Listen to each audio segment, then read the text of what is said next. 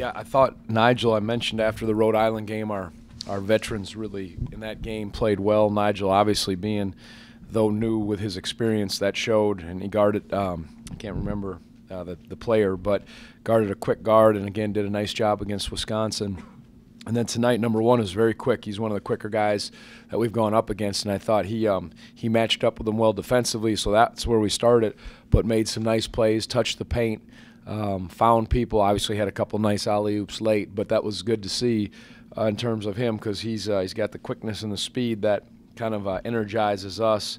And, again, to guard that ball is really important. But to look at our 21 assists, 6 turnovers, 8 assists, 1 turnover for him was nice to see. I mean, Lehigh is not a team that really turns the ball over much, and it seemed like you guys got out in transition using those turnovers. How much do you think that impacted in the game and how you kind of thought they played? Well, you can tell Lehigh, I mean, they're hard to guard. I respect the job that Coach does. They have good shooters. Tejada played well. They'll test you with those 3 quick guards, and they put pressure. If you weren't in the right spot, they're gonna let it fly. 10 of 24 from 3 showed that. So anytime in a game, I liked our defense in the first half when we were setting back. I didn't think it was great in the second half. I thought they got some easy looks and we weren't as sharp as we could have. But points off transition, whether it's offensive rebounds, points off transition, turnovers, or getting to the line, those are really important. And tonight we capitalized early, especially as the game was sort of back and forth. Those turnovers turned into quick buckets for Devin, Kyle, different guys, and got some offensive rebounds on that. Tony, sorry to look ahead, but a two-parter. One, you've played West Virginia before, that style. How does this year's roster kind of pair up with what they like to do? And big picture, how much do you like to play these different styles in your non-conference? Yeah, we're playing a lot. I'll start locking into West Virginia now. It's at West Virginia. Coach Huggins is the coach, and I believe Carter is in his last year, who's a heck of a player. They're tough. They're good. But I know they put a lot of pressure on you, so it'll be another test. And, again, a different style. When you play in a league with as many styles and teams as the ACC, I think it's good. You see different looks. We've seen small ball at VCU. You've seen Wisconsin. I think that's important for us as we go forward. DeAndre looked, for the most part, comfortable out there today more than he has. It was his birthday. Of course he did. Yeah. So.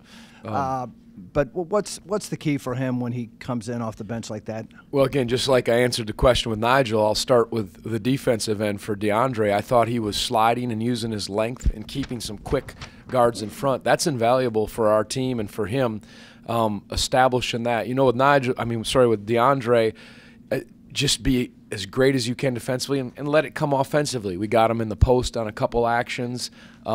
He established it first defensively and did some good things. And, again, his length and his ability to guard different guys, I think, helps us out. So I thought it was another step in the right direction for Dre.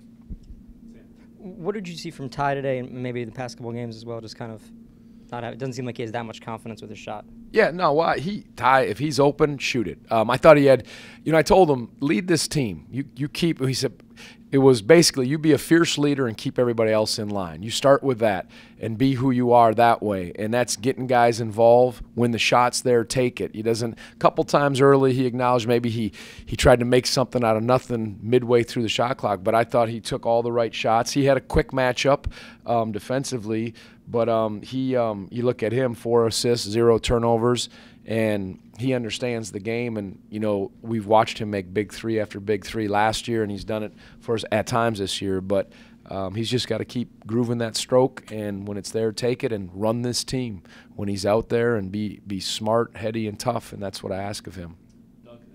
I understand that much of your evaluation of Jay Huff comes from practice, but what have you been seeing leading up to this today? He practiced well the last couple days, and that's why I used him. That's important. And, some of it has to do with matchups, but I thought he's done a good job. And just tell him, don't get discouraged. Again, all of these guys, Marco, Jay, they're used to being the main guy in their high school team. Then they step into this, and it's a change. But I shared the Frank Kaminsky story with Jay before we played Wisconsin. I said, there's a young man who, his first couple years wasn't much. I said, just keep developing, keep growing. He practiced better the last couple days. We thought there was a matchup, and that's why I used him.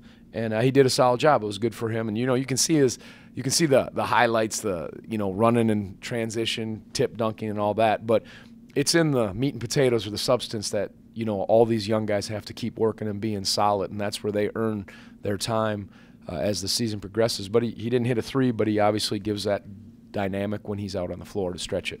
21 to 6 assist to turnover ratio. Yep. What does that say about the flow and the way you guys were able to kind of have your way with it on both ends? Yeah, our formula doesn't change. We have to take care of the ball and get good shots. Every time we play, we've got to be back, make teams work to get good shots against us, which we didn't do as well in the second half.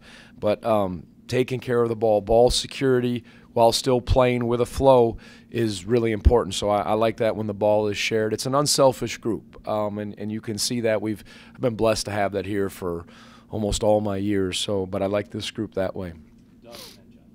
Looks like Kyle got his 3-point stroke back, 21 points in 24 minutes, and just talk about his game today. Yeah, I thought he was moving well and he had his rhythm, and again he's developed the ability to put it on the floor, as he showed against Wisconsin and some other games. So that he's not just he can only shoot the threes, so run him off the line and he's not going to be able to do much. He showed his ability to drive and shoot, and I like how he's moving and coming off quick and getting his feet set and shooting it. So yeah, he had, he's like, I only have 2 fouls. That's what he said, and I said, that's right. Sit down next to me. So, he's, it was, he's a weapon for sure and a threat when he's on the floor. Last question. Good. Sitting here at 8-0, what do you like about this team so far? I think they know who they are. Collectively, as I said, they're good. They understand how they have to play. Our way isn't going to overwhelm people. It's just chip away. Again, I mentioned just be as rock solid. When you have Isaiah on the front line or behind you, and the way he communicates, the way he helps, and Jack in that manner, those guys anchor us. And then you have a guy like Devin who's been through the wars and is playing at a high level, who's just sound and tough. Those three, they know what it takes. And then we have willing and able guys behind them. So I think they're collectively strong, and I think they understand how they have to play, and the tests will continue to come, but they seem to enjoy each other. It's a close group. Every coach says that, but you always observe things, and there's just something a little different in that regard. And I really have enjoyed working with them up to this point, and we'll continue because of that.